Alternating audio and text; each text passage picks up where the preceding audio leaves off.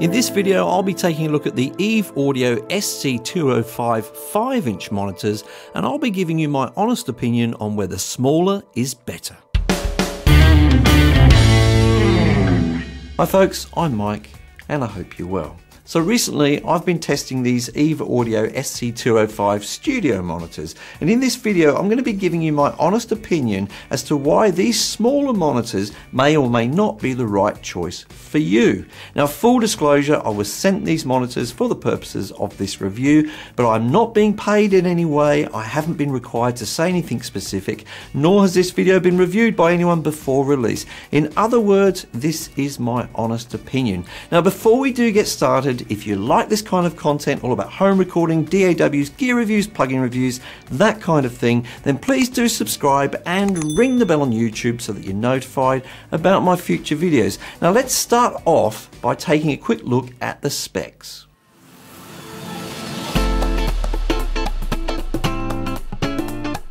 The SC205 is a two-way studio monitor with a 5-inch woofer and an air motion transformer or AMT tweeter. It contains two 50-watt amplifiers, one for the woofer and one for the tweeter, with a crossover at 3000 Hz. In the box, we're supplied with an optional metal grid to protect the tweeter and some rubber pads if we want to place the monitors on our desk. However, the underside of the monitor has a screw thread so that we can mount it on a microphone stand, which is a great option with a monitor of this size. At the rear, we see a large rectangular base port with a curved edge design at the bottom. EVE claimed that this design reduces port distortion and produces a punchier bass, and I have to say I agree.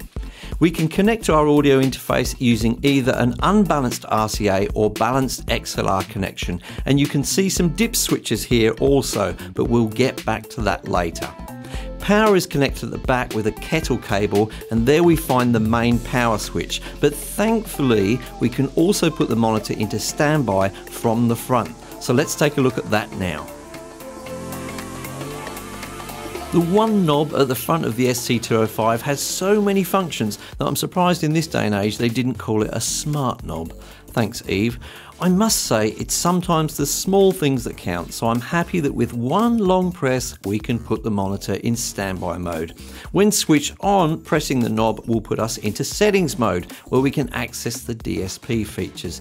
The DSP features consist of 3 filters: low, desk and high. We can also adjust some LED settings here. The low filter allows you to adjust a shelf at 300 Hz and the high a shelf at 3 kHz. The desk filter has 2 functions. When turned down, it acts as a narrowband EQ at 180 Hz. This is to help with the effects of reflective surfaces such as mixers. When turned up, it boosts at 80 Hz, giving a bit more punch to the low end. So when you have your monitors set up to your liking, you can use the dip switches at the back to lock in your volume and filter settings so that you don't accidentally adjust them. These settings will also be saved when the power is disconnected. So the most obvious question to tackle with these monitors is their size. They measure 17.5 by 27.5 by 23.3 centimeters. So in a small room, these could be ideal. They're going to fit on most desks, but if you can't fit them on your desk, you can also pop them onto microphone stands.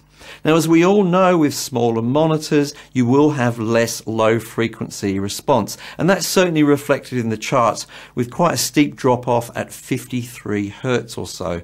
But this could be an advantage in a small room where low frequencies can be very, very difficult to keep under control. And in any case, we don't listen with frequency charts.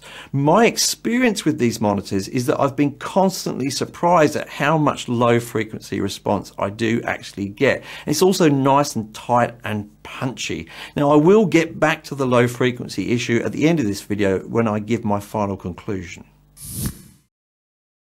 So the mids and highs of these monitors are a no-brainer. They're crystal clear and it's very easy to pick out individual parts or instruments. I also ended up listening with these for several hours at a time, and I have to say I didn't find them at all fatiguing. And as you get more serious about audio production, that's one of your most important considerations. So EVE Audio have added some DSP filters to counteract issues you may be having in the low end, the high end, or with reflections coming from your desk, etc. But even they point out this is no miracle fix. If you've got a room with very poor acoustics, at best you may be able to raise it to the level of average. So it's very important that you do think out any physical treatment you're going to give to your room as well. Having said that, I think these features are well thought out, and it's really nice to have them on controls at the front of the monitors. So it probably goes without saying that the build quality on these monitors is very good indeed. The control at the front feels nice and solid, as do the connections at the back. And the overall feeling with them is that they're nice and sturdy, they feel quite heavy, and it's really nice that they've added touches like the ability to mount them on microphone stands and the magnetic grille protectors at the front for the tweeters. Along with that, you get some nice clear documentation, which gives you the feeling that EVE Audio really do care about the experience you get once you've purchased these monitors. So let me say up front, these are in no way budget monitors. Now prices vary in different parts of the world, so you should check the links in the description down below to see how much they cost in your region. Now I actually think that for most genres of music, the low end of these monitors is enough. However, if you are working in a genre which really requires you to monitor some very low frequencies, then I'd recommend you pair these with a decent set of headphones so that you can monitor that low end.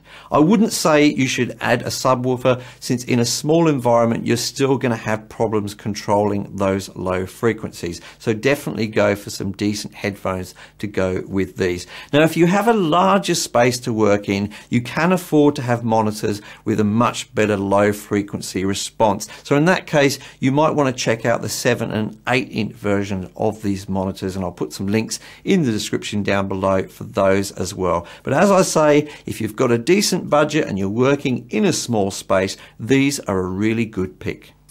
So I do hope that you found this video helpful. If you've got any questions whatsoever, please do ask in the comments down below. Now I'd like to give a shout out to Andrew over at Electric Factory here in Australia, who got these shipped out for me to take a look at. Thank you very much, sir. Also a big thank you to all of you who've been watching my videos. Now if you did like this video, you can help me out by hitting the like button. That lets YouTube know that it should show this video to other people. If you didn't like this video for any reason whatsoever, hit the dislike button twice. And if you do like this kind of content, make sure you subscribe and ring the bell on YouTube so that you're notified about my future videos. Now if you're interested at all in any of the gear that I use in my studio or any gear that I have used, please do check out my gear guide. The link for that is also in the description down below. And if you made it this far, right to the end of the video, then let me know in the comments down below, and I'll see you in the next video.